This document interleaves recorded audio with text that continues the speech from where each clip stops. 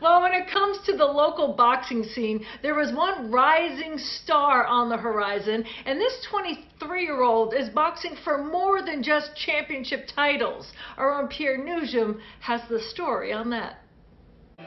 The journey to becoming a world champion has come quickly for David Morrell Jr., but his pathway to the United States was a longer, more complicated road to travel. The first time I tried to escape Cuba, it was not successful. I did get caught and was, you could say, locked up. In 2017, however, at the age of 18, David's second attempt to flee the country was a success. A boat took him from Cuba to Mexico. It was a chance for a new opportunity, but every day he thinks about the mother and twin brothers he left behind.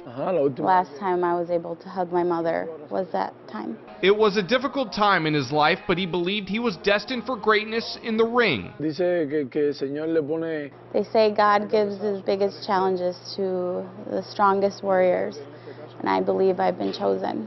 When David arrived in the United States, he had options to train in California, Las Vegas, and Minnesota. He says he chose Minnesota because he wanted to learn the language faster, and now he feels like he has a family here at the Circle of Discipline. What I love about them is that they help me and teach me, but they let me be myself.